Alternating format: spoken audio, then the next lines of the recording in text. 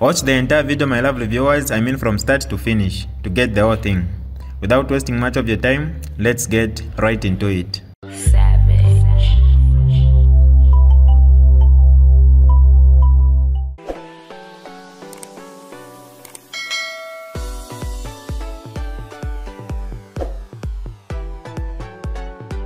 Hi lovely viewers, it's me again, your one and only Mutati Mpundu. Welcome to my YouTube channel. If this is your first time on my channel, kindly subscribe to my YouTube channel by hitting the red subscribe button down below and turn the bell icon to join the notification squad. Don't forget to like, share and leave a comment. Tell me what you think about this video in the comment section below. I'll be super glad to hear from you lovely viewers. And there was somebody who says, but we are not condemning PF. I am. And I picked a case of Frank Tayari. That if indeed that is what happened, everybody, maybe not everybody, most of these youths, under PF were wielding guns. And some of them, they didn't even have license to carry guns. So it was a breakdown of law and order under PF. Is that happening under the UPND right now? Do we have current happenings and circumstances that could point to possible cases that will warrant such kind of conversation? Not to the degree of PF. I don't think not to the degree of PF. I don't think anybody can beat the PF lawlessness. I'm sorry to say, I have to be charitable to the UPND. Okay, I don't think anybody, not even UNIP, would beat the lawlessness that we saw under PF. Please. Nobody. PF set its own benchmark, which is unbeatable. They argue to that aspect. The PF members themselves, which you are one of them, they argue that aspect. And others are even saying, whoa, the lawlessness we are seeing in UPND is even worse than what was there in the PF. No. Let's be fair. Paul, let's be reasonable and let's be fair. What we saw under PF maybe can only be seen in hell, not on planet Earth. Okay? That's quite a strong statement. And I mean it. And I mean it. And I don't think, I've got colleagues, in PF, including ECL himself. But I can tell you, and I can say this to his face, if he's watching this program, what we saw under his rule was abominable. It was a sacrilege to this society. You are likening it to hell. Yes. And for all the wrongs that UPND has done so far, I don't think they've beaten that Olympic record of the PF. They haven't. Okay? We want UPND out in 2026 for totally different reasons. And, mainly the economic hardships that the Zambian people are facing. Not lawlessness? That is very low on the ladder. The UPND will be thrown out of office for the following: high interest rates today, high inflation, unemployment by the youths, the high cost of living. Are you in one way saying that we've seen some levels of improvement in that regard when it comes to the rule of law, when it comes to the lawlessness that we saw? We've seen some degree of improvement under the UPND administration. Let me make this clear. Yeah. The rule of law is not the same as law and order. That's how President Chiluba used to define it. Okay? It's not the same. The rule of law is a totally different doctrine in law compared with if you compare it with the law and order. Okay? We have seen with quite a number of similarities. We have seen under the UPND government a marginal reduction in lawlessness. Marginal reduction in lawlessness. Okay? That we have seen. And I want to repeat, I don't think any government ever will beat the lawlessness of that we saw under PF. It was just a completely breakdown of law and order. In conclusion, Comrade Kabimba, recently former President Edgar Lungu announced his return and called for other opposition parties to join hands in fighting for a better Zambia. Just today, you are quoted in a newspaper attacking PF member Kambwili, that he is a person that should not be trusted. Doesn't that affect the idea of a united opposition front? I don't want to unite with people I don't trust. Okay? You don't trust Kambwili? I don't trust him. I want to be honest with you. You don't trust Kambwili? No, no, no, no. I would never trust Kambwili.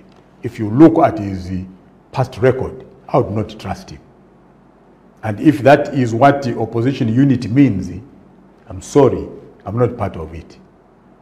Look, I want, Paul, to contribute to the development of a society of men of honesty and integrity. I want to be judged by the company I keep. And that company that I keep must not generate consternation in people and dismay. It must be company that, reflects on me and my character. So I was not attacking him, Kambwili. All that I was saying, I was agreeing with his nephew. Look, if you look at the video by Kambwili, which has been, holding rank, in him. Look at what he says about going back to PF. I can't go back to PF. And suggesting that I should go back to PF is an insult. I can never, never go and work with Edgar Lungu unless Edgar Lungu is out, because the man is corrupt. And he goes on and on and on. And today, Kambwili is whining and dining with the Edgar Lungu. How can I trust, a man like that? How can I, in the name of opposition unity and working together? I'm sorry, I can't be part of that. Can you trust ECL? Look, I don't want, to be picking. You are referring. I'm asking this with a very as an important question, because one of the things that the Zambians have been asking for is a united opposition front that can unseat the UPND come 2026. And when we talk about key figures, the Patriotic Front right now is under the leadership of two people, whether it's Mao Sampa or it is Edgar Lungu. But if we're talking about Edgar Lungu, would you trust Edgar Lungu? Let me answer your question this way. I have heard this theory. It's an old theory. It is a theory that ran very high during MMD. You cannot defeat MMD alone as PF. No opposition political party in this country would defeat, MMD alone. And therefore, close ranks as opposition political parties. We went into the pact with UPND, which pleased everybody and gave hope, to everybody. And when that pact, broke up, a lot of people, including my colleagues in UPF, in PF, blamed me and said, I wanted the pact, to fail because I wanted to be vice president. Because if the pact had succeeded, then the HH was going to be the vice president. I made a statement and said, PF is going to win this election alone. I prophesied. I didn't need a papa. I'd done my homework. as Secretary General of the party. I was chairman of the Campaign and Strategy Committee of the party. I was chairperson of the Manifesto Committee. I raised part of the funds, within and outside. If you remember, I was almost arrested, at the Lusaka International Airport by the DEC. So I knew exactly what I was talking about. And what happened? PF went on to win that election with a wide margin between RB and the Microsat. So I have never subscribed, to this theory that if you want to unseat UPND, you can only do so in terms of numbers. Because remember, even in numbers, there are positive numbers and negatives. Once you drop below 0, it's -1. And what does -1 give you, or -20? Nothing. So this theory that politics is about numbers, so you can go, and grab everybody and put them together and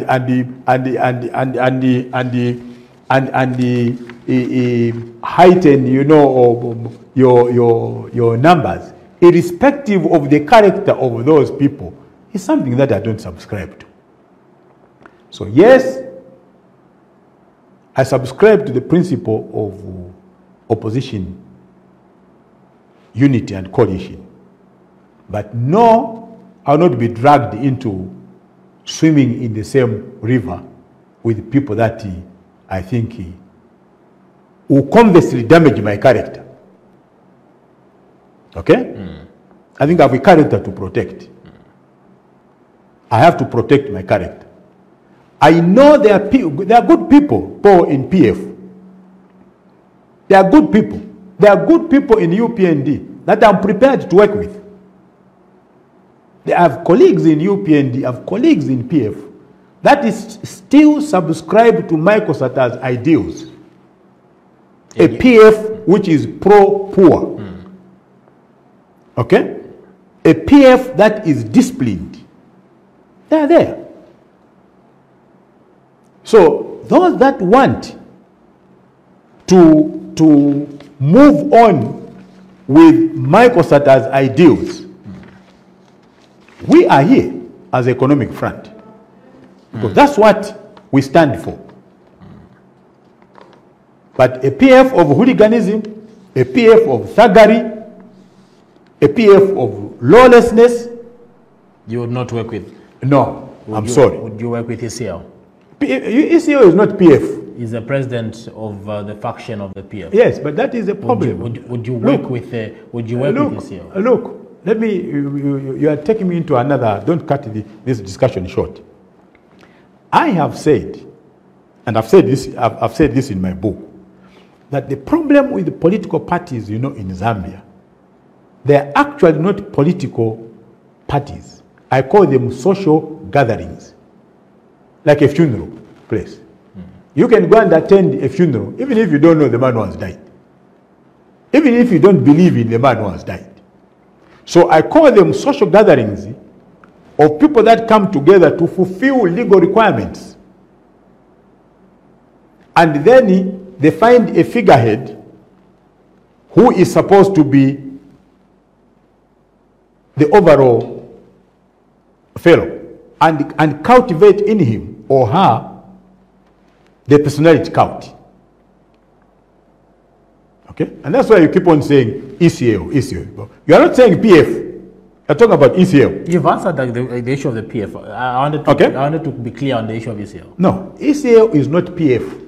ECL is just one of the members of PF. I'm discussing PF in its entirety. Okay?